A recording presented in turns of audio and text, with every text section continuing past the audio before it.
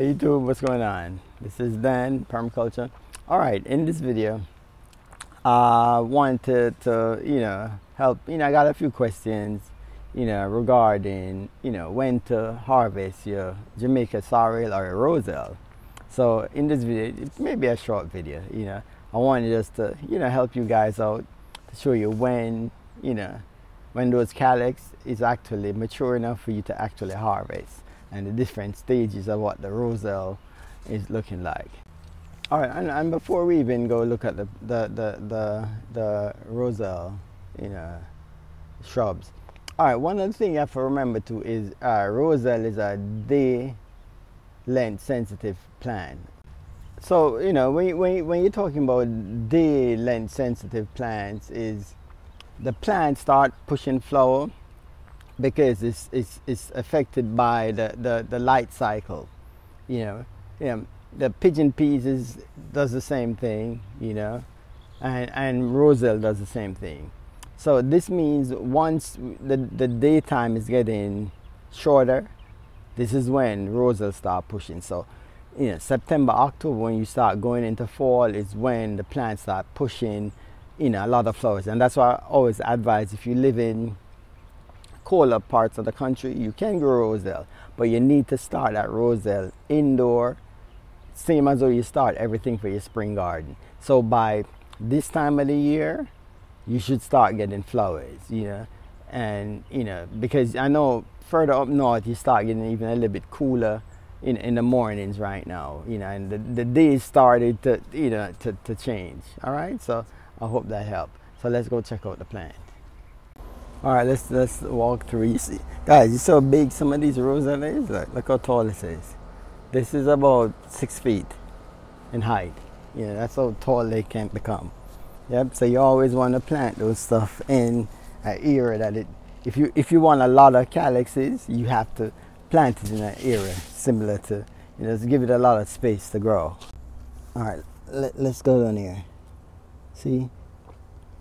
These are the young ones. You don't want to harvest it when it looks like this. It's going to get a lot bigger.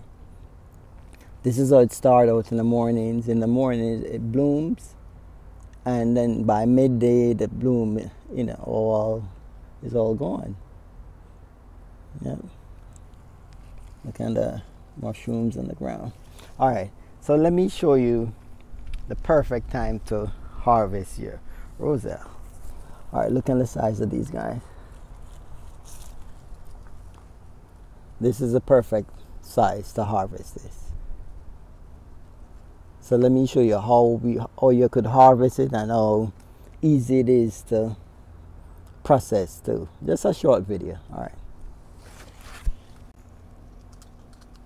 right, guys. So let's harvest this one.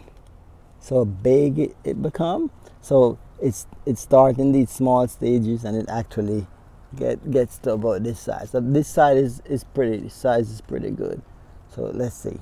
So we are clipping it from. You don't need to cut the branches, because if you cut it, then you won't get more. If you cut the calyxes off right here, it's gonna push more. So that's one of the key. Don't cut your branches off if you want more. If you don't want more, then you could just cut the branches. I see a lot of people do that sometimes. So actually this is it right here.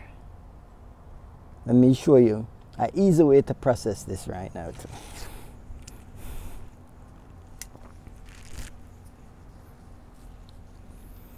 All right, you see this coring tool? Yeah, I use it to core, like maybe apples or whatever it is. I bought this online a while ago.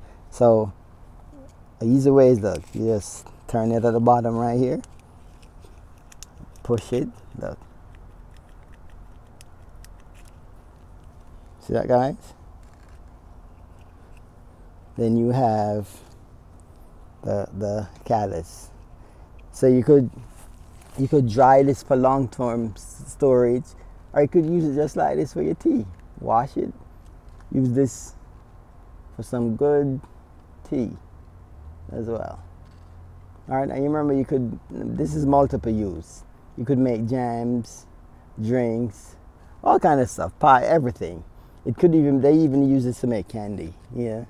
Yep. Trader Joe, I think, sell a candy that made from the and then you could actually save this for the seeds if you want. All right.